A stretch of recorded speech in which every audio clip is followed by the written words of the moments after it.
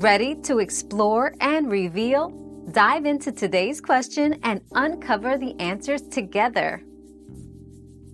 Caffeine can impact fertility in both men and women. For women, excessive caffeine intake may interfere with ovulation and increase the risk of miscarriage. For men, high caffeine consumption can lead to a lower sperm count and motility. Health professionals often recommend limiting caffeine to moderate levels, around 200 to 300 milligrams per day, about 1 to 2 cups of coffee, when trying to conceive. Always consult with a healthcare provider for personalized advice. We've quenched today's curiosity, but there's always more to learn. Keep the curiosity alive by subscribing and joining us for our next adventure.